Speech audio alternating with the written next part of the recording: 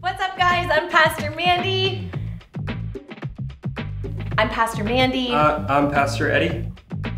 And today we're going to talk about how to be a good listener. What are we doing?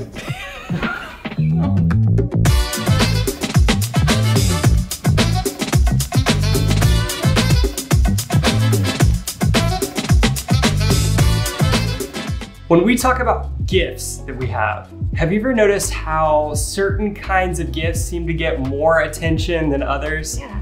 It's easy to tell a kid that they're a good musician or an athlete or a public speaker or a leader, but what about those not so obvious gifts for our kids or teenagers? What are they and how can we be better at recognizing them in our children? So number one, think differently. How many not so obvious gifts can you even name? Have you ever thought about being a good listener as a gift?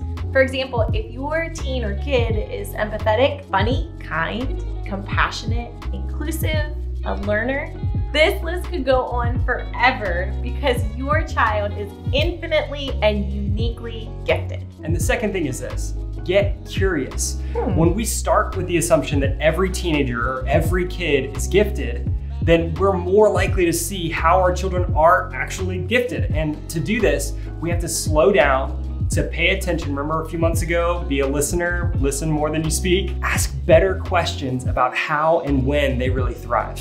Number three, make a connection.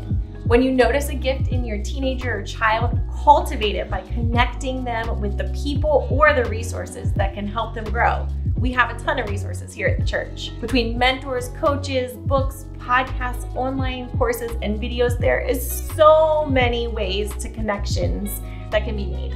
Absolutely. And give them opportunities. They want to be used, so find a way to help your teenager use their gift in a meaningful way.